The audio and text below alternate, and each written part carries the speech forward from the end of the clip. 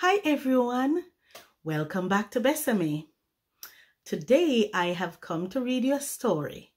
The story is called Jenny Never Did Anything Right.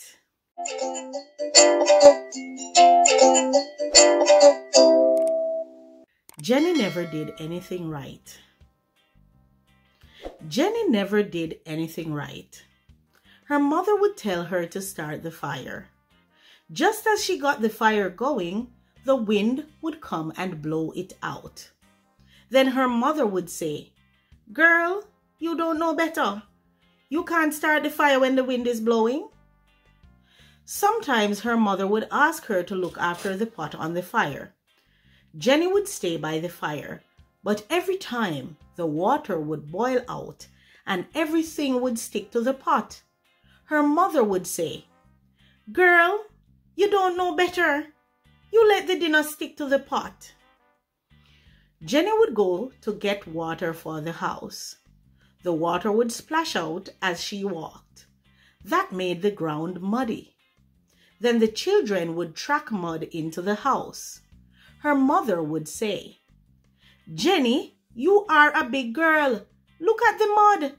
Girl, you can't do anything right." Jenny tried to do things right.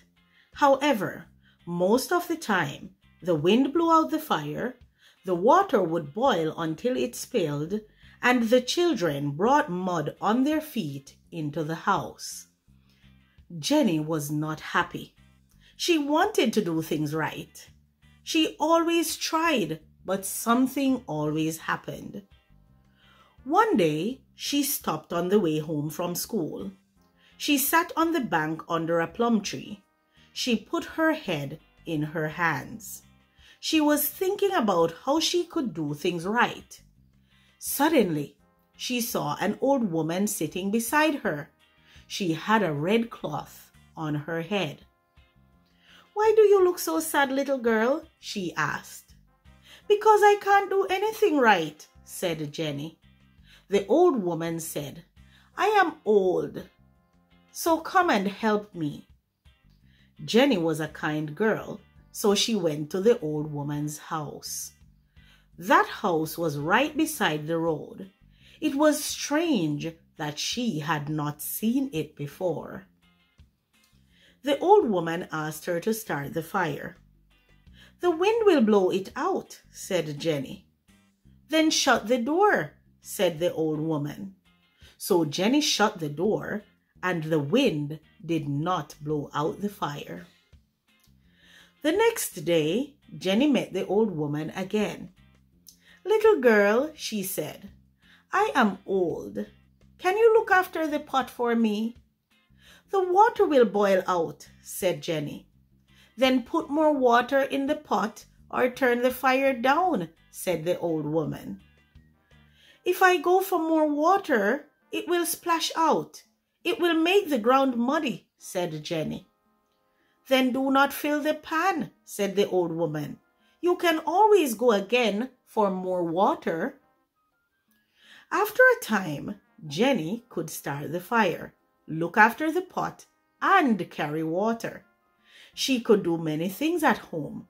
Her mother said, "Jenny, you are learning to do things right." Jenny laughed, but she did not tell her about the old woman. She wanted to tell the old woman what had happened. By helping her, Jenny had learned how to do things right. So the next day, she stopped by the bank. The old woman was not there. The house was not there. Jenny thought she might not be in the right place, but the old plum tree was there. She looked around, but there was no one. It was a good thing she had not told anybody about the old woman. Maybe it was a dream, but even if it was a dream, she had still learned to do things right. The end. Wow, that is a little bit odd that the plum tree was there, but not the old woman or the house, right? I wonder what's going on. A little bit spooky sounding to me. Anyway, I just want to take the time to point out two important things in this story. Jenny, by taking time to help the old woman, was able to develop her skills. Sometimes we need some skills, and we can develop those skills just by helping someone else. Take some time to volunteer and help someone today. Secondly, Jenny's mother took time to ridicule her. Girl, you don't know better. You can't do anything right. But she never took the time to teach her. The old woman told Jenny what she needed to do to get the best results. Sometimes we waste too much time ridiculing people. We should just take the time to tell them what needs to be done. It takes the same amount of energy, or less, just to tell someone what to do instead of telling them what not to do.